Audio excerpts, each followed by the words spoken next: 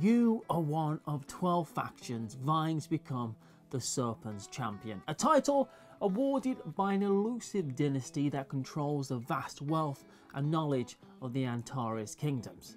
And to do this, 1 to 5 players will flow through 3 decades to construct a kingdom of cards better than your rivals. I mean, it's a board game after all, it's not like a call to arms.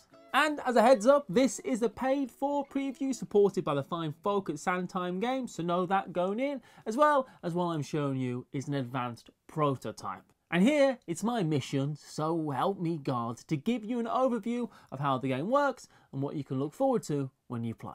The name of the game is True Mark Points. Well, the name of the game is Antares Kingdoms, but you know, what you're trying to do is earn True Mark Points.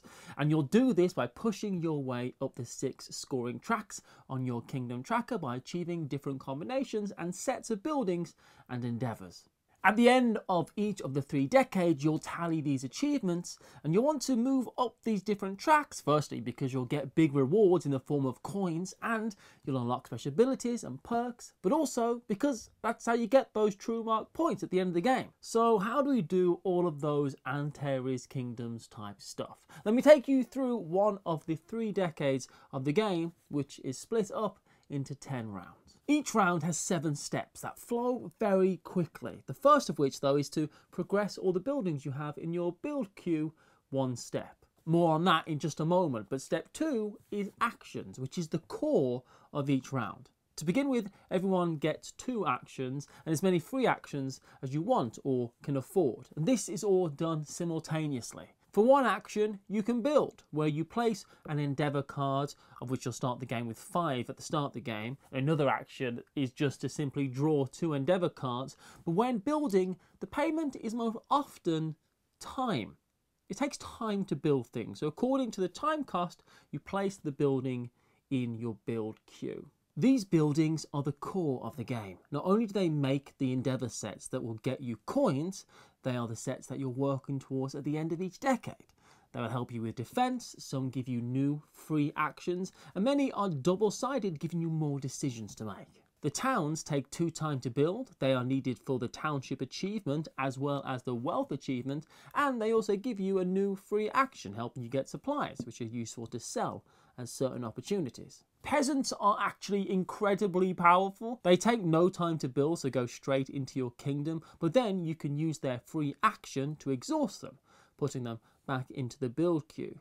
But their ability lets you expedite twice, speeding up the construction of buildings that you're trying to build. Fortifications are great to help when it comes time to defend your kingdom, as are the swordsmen, who also have an action where you can send them off on a conquest, back into the build queue, to return with coins. Quarries are great as there's only 2 in a set, but if you're a noble, you may also build a gem mine. These take 3 time to build, and you'll need to rank up from the peasant that you start off to a noble in order to build them, but it only takes 1 gem mine to start bringing in money. Probably a good time to talk about ranking up, which is the 3rd action you can take. The cost in coins to rank up is shown on your current rank card, and with higher ranks come better rewards. For instance, esquires have a hand size of 6 instead of 5. Trade masters get to draw new opportunity cards at different times in the game, which are great.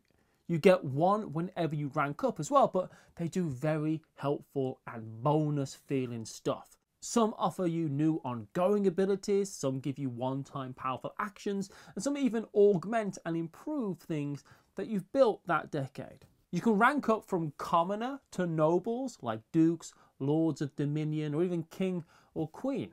You do this via conquest though, where you send off soldiers in your kingdom, anything with the attack symbol, instead of spending money. Such a noble sacrifice, but these ranks give you the huge benefits, like more actions each turn or greater rewards on the things that you've already built. But also the higher ranks might have their downsides as you become a greater target for your enemies. Buying a dominion is the next action. They cost 10 coins, they're 1 extra coin for every dominion you've got, but gosh are they bloody useful for points at the end of the game, which we'll get into in just a moment.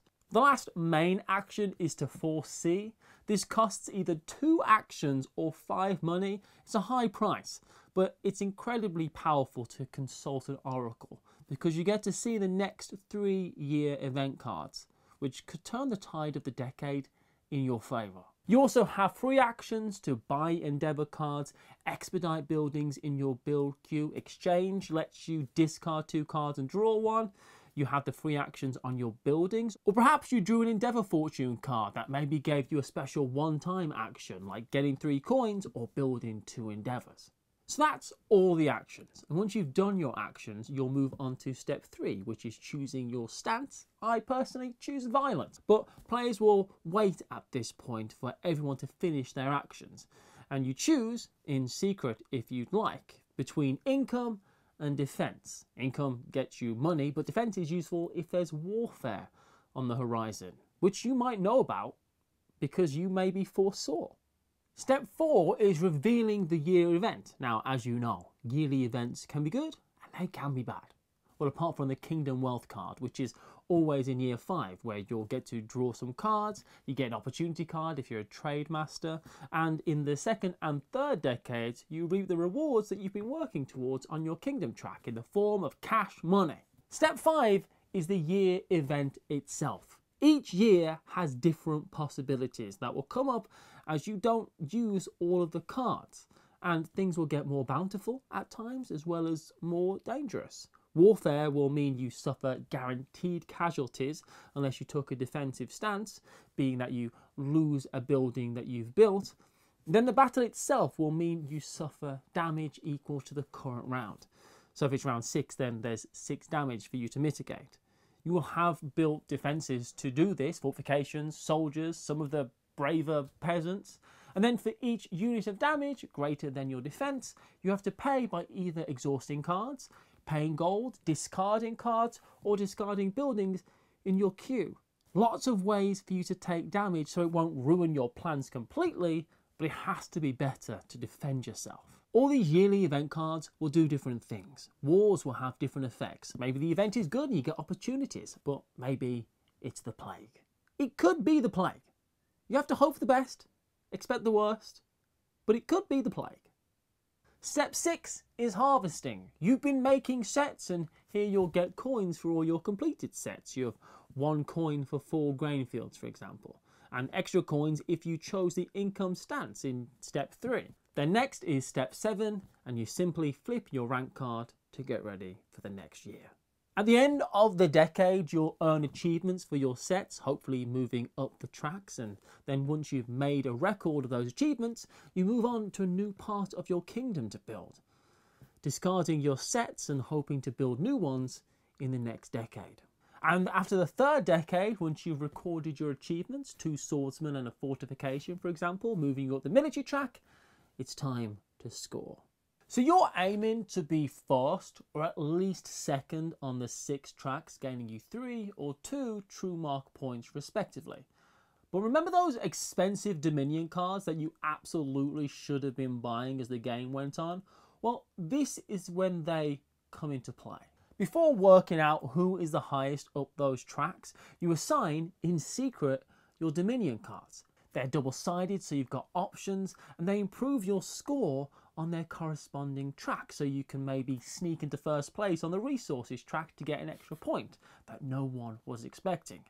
Ties are friendly here, so if 2 players both have 7 on the township track, they both get the 3 points, and you have to have scored at least 1 on a track to be in the race at all. And this is where all your hard work will pay off, and the player with the most true mark points is the winner. All the players will have 1 of the 12 heraldry cards at the start of the game. You'll draw a couple and you'll choose the one that you want, and these all offer a unique player power, a passive ability perhaps, or a buff. Ember 4 lets you foresee 5 cards instead of 3, which is immense. The Ender clan and the Apex Pyre help with defense in different ways. The Norvik clan helps you gain access to additional actions, and House Lorien gets you extra money. And the rank of these cards also helps in the event of a tie at the end of the game, as well the rank that you achieve in the game. Antares Kingdoms is a game that flows.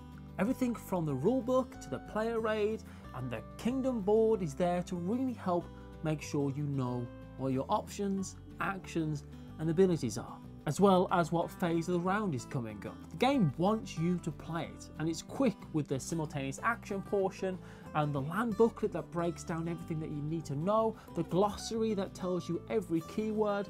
It's a labour of love, and if it appeals to you, then head on over to their Kickstarter, that is linked below. Or maybe you're on the Kickstarter right now. There's no way for me to know. I don't know what you're doing. I might be dead right now. That's the beauty of time.